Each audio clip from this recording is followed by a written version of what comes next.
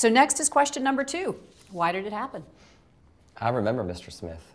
He was the elderly man from Florida with lung cancer who arrived in the unit after a right lobectomy. We went back and checked, and we couldn't find a standing order from the ICU doctor to stop administering the antibiotics. So, unfortunately, the antibiotics were continued, even though they weren't needed. And we have talked before about the problem of poor communication during handoffs. So even if there was an order to stop, it could have been missed. We could have an automatic stop order generated from the pharmacy for our post-op patients. Okay, so we've just named several contributing factors here. Number 1, no standing discharge physician order.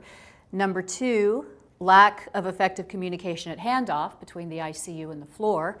And number 3, no automatic stop order generated in the pharmacy.